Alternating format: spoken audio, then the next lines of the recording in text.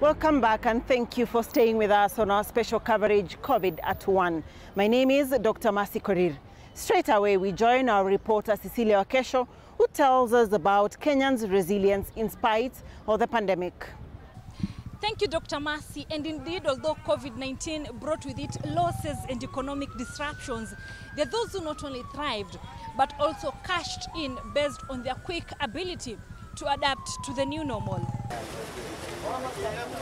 In Nairobi's Marikiti market, business activities seem to have normalized in spite COVID-19 pandemic. One of the businessmen who have earned popularity in this market is John OdeQ, who is also an artist. Although he has been making a living through music, he decided to have a side hustle. In 2019, he started selling groceries in Marikiti market. He felt he had a lot of time when not performing. He was, however, forced to become more innovative in the business when coronavirus was first announced in the country.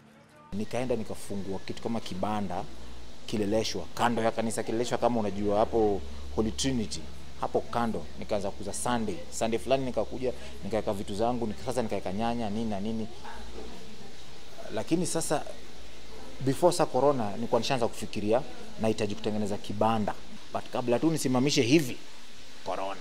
His income began to dwindle, but OdeQ had no choice but to look for an alternative source of income to fend for his family. Katikati sasa nikakumbuka ile hustle yangu, ile biashara yangu ya mboga, sasa nifungue vizuri.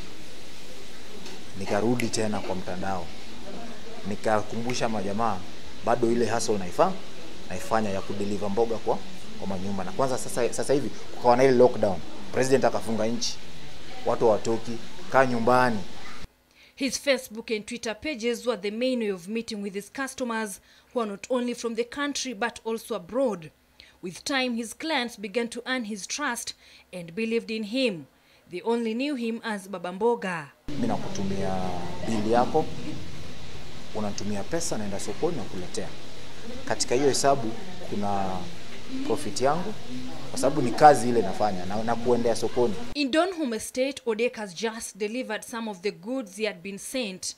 Thoroughly, he confirms that he has everything according to the shopping list.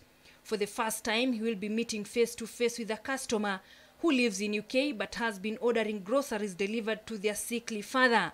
Just a few days ago, this client flew into the country. Unfortunately, the father passed on a week ago.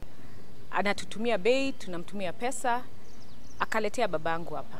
Kwa hivyo ilimsaidia kwa hiyo wakati ya COVID, ati baba yangu hakukosa chakula. Ugumu wa kushop ni kwa sababu sasa vitunguu utapata hapa bei nzuri, dawa karati hapa bei nzuri. Sasa kutembea utatembea kote, utachoka, tena kuna ile hofu ya utapata virusi. Lakini kwa Bwana John ni one stop shop. Kuna siku naweza kuambia bila kuficha, kuna siku nilitengeneza 7,000 in profits. A business that eventually saw an influx of business people, but OdeQ was already armed with a plan B. He had made enough at least to allow him open a fish joint. His new business, which he also does it on social media, is along Kiambu Road. Hata watu huku Kiambu wanapenda samaki sana. Unajua tulikuwa tunafuata samaki mpaka Gikomba, lakini tulifurahia sana venye walituletea hapa, maana samaki ni mzuri, ni white meat. For now, OdeQ is back to his job as a performing artist. At the fish joint, he has employed a few individuals to assist him.